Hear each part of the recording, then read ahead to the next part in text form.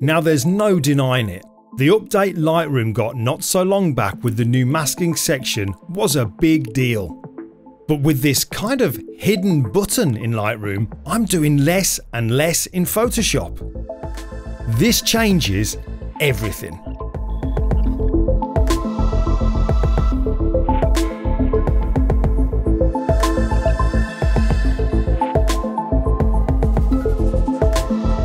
Now, I never thought it would happen, but more and more I'm finding I can do edits in Lightroom that I never would have considered or been able to, more to the point, in the past.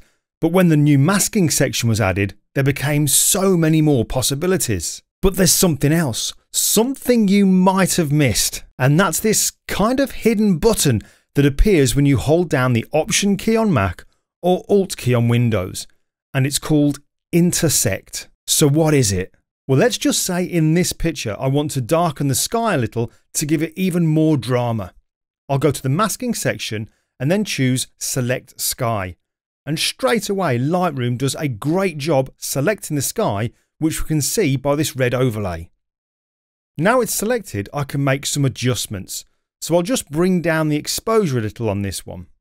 Now, yeah, it darkens the sky down, but to me, it kind of looks a bit fake. It looks unreal because it's the same kind of darkness in the top and the bottom.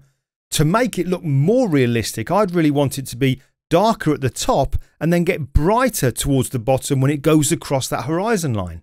That's exactly where Intersect comes in really handy. I'll hold down the Option key on Mac or Alt key on Windows to bring it up and then click. Then I can choose a masking method. In this example, I'll choose linear gradient and click and drag down from the top so you can see the gradient we're now creating, which is denser at the top than at the bottom. And this is how the darkening now looks, much more at the top than at the bottom, so it looks a lot more realistic. And of course, I can change the gradient if I want by clicking and dragging the controls. So what's happening here is we're first of all selecting the sky and then darkening it, and then using Intersect to add another mask so that we're kind of saying to Lightroom, I love what you've done, but I only want it to be visible where I put this second mask. Let's do it again on this image. In this one, I want to add a bit more punch, a bit more drama to the sky. So I'll come over to the masking section and choose Select Sky. Again, we see the red overlay showing us that Lightroom has successfully masked that area. I'll bring down the exposure a little. I'll use the dehaze slider, which I love, and also the clarity slider, and then add a touch more saturation. Now when I do this, although the sky so far is looking good, we can see that I'm getting a glow on the horizon line, like a halo, and that just doesn't look right, it looks fake. And like with the previous image, with that distant horizon line, I want that to be a little bit brighter than the top. And also in this one, where I've added a bit more clarity to the clouds, which is how they would be more defined in real life, kind of closer towards me, I want that to soften off towards the distance. So again, I'll use Intersect. So I'll hold down the Option key on Mac or Alt key on Windows and click. Again, I'll use a linear gradient. I'll then click and drag down from the top so this second mask is denser at the top than at the bottom as it fades out. And this is the result if we turn that Intersect mask off and on. A much more pleasing look to the sky, and this is with all the masks off and on. Now though, let's take a look at using Intersect on a portrait. Here's a picture I took of my friend Stephen Cook during daylight. In the original edit, which I did in Photoshop, I wanted to make it look as though it was a nighttime scene where there was a street light in the top left corner and then a cooler look inside the car and on the other side of Stephen. So here's how I did it in Photoshop, but then I'll show you a much easier and quicker way how I now would do it using Lightroom. So in Photoshop, I'll go to Layer, New Fill Layer and Gradient, and I'll call this Lighting. Now I'll click to choose a gradient, so I'll look for the orange gradients and I'll choose this third one along, and then I can click to change the colour of this pink to a cooler blue. Something like that will be fine. I'll then click OK and then click OK again. Now I can change the direction of the gradient, but obviously I can't see the image underneath, so I'll then click OK, and in the Layers panel I'll change the layer blend mode to Soft Light. I can then double click to open the gradient and then click and drag on the picture with my move tool to reposition it. But I want a bit more control of this now. I want to be able to kind of have the light coming down from the top left hand corner and really control where that blue light is. And we can do that so easy using Intersect. I'll go to the masking section in Lightroom and choose linear gradient and increase the temperature. I'll then drag out a gradient from the top left and then down and across. I can of course change the settings on the fly too, so I'll add a bit more warmth to this light using the temperature slider. I'll then add another mask and another linear gradient, but this time I'll use the temperature slider to add some blue to make it much cooler. And I'll then drag across from the right hand side. Now I can use Intersect. So I'll use a brush and then I can brush in a mask so that the blue gradient appears where I want it to on Stephen and on the inside of the car. But I still keep the gradient effect in the areas that I brush it into.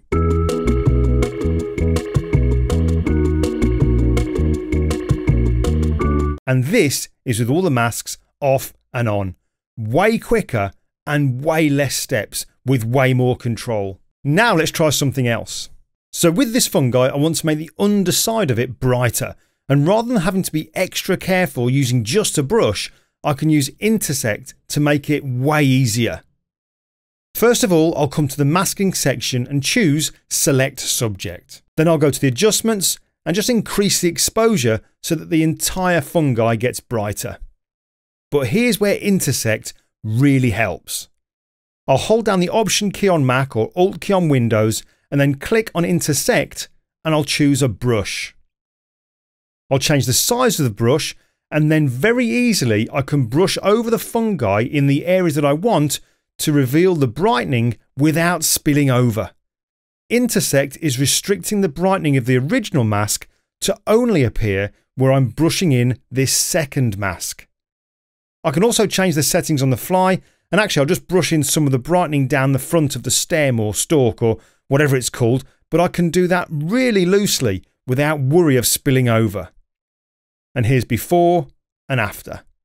So in this last example, which is on a portrait, I want to show you an effect that was only ever possible in Photoshop before, but now in Lightroom with Intersect, we can do it way quicker, way easier, have much more control, and I actually think looks better. So in Photoshop, what I want to do is increase the highlights either side of this male subject, and here's how I originally did it. First of all, I'll duplicate the image in the layer stack, and then go to Select and Subject, and then I'll add a layer mask. Then I'll go to the FX icon and choose Inner Glow. Here I can set the colour of the glow or the light and then use the opacity, choke and size sliders to finesse the look. When I'm happy, I'll then just click OK. Now obviously at the moment the effect is going all around him, so we need to mask it out, but this is a layer effect. So to do this, I need to turn the layer effect into a regular layer, and I do that by right clicking on it and choosing Create Layer. That effect is now a layer at the top of the layer stack. So I'll add a black layer mask to this layer to hide the contents by holding down the Option key on Mac or Alt key on Windows and clicking on the layer mask icon. Then I'll use a brush at 100% opacity with a white foreground colour and 0% hardness and brush the effect in. I can then use layer opacity to get it looking exactly how I want. Now that's quite a few steps there, but here's how we can do it in Lightroom way easier. I'll go to the masking section and choose Select Subject, and just like with the fungi, I'll use the exposure slider to brighten him up. Then I'll activate Intersect and choose a brush. And then I can simply use the brush around the subject where I want the brightening to appear without being extra careful, because this Intersect brush is only going to appear where the original mask selected the subject. I can then use the sliders to easily change the effect to add more or less brightening. And here's before and after. All of this made so incredibly easy with Intersect. Oh, and just so you know, it's not just hidden by holding down that Option or Alt key, you'll also find it in the masking section. So there you go, really powerful stuff that makes the masking in Lightroom, which was already good, just so much better, meaning that we jump in and out of Photoshop even less, which is just mind-blowing. Now before I go, there's one thing I want to let you know about, and that is that you can now get your free pass for the Lightroom Virtual Summit 2022. This is a week-long event online with 15 instructors, 45 classes and over 33 hours of Lightroom loving, plus lots of bonus content too that we're all providing. I've added a link in the description where you can register and get your free pass.